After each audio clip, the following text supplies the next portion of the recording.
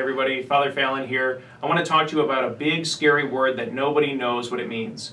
Discernment.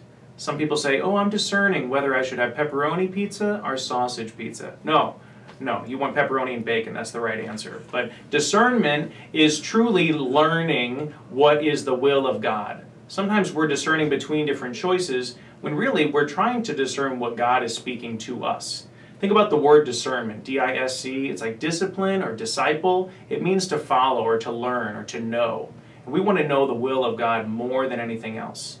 And so in your life, you might be discerning, do we move? Or what college do I go to? Or should I continue dating this person? Or yeah, what am I going to have for dinner? Or maybe how am I called to serve right now in my life? Sometimes we think of discernment as like a big picture thing, like our vocation. But really, God just wants to encounter us in the everyday to start. And so discerning means listening to God's voice. And how do we listen to God's voice? By praying, to talking to Him every day, letting Him know how we're doing, listening to His voice and the quality of His voice.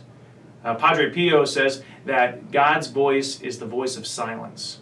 And that's the greatest language that He loves. It's just listening in silence to how He's speaking to us. So try it. And don't be afraid if you mess up or fail, but to know that discernment is that process of listening to God's voice. He's speaking to you.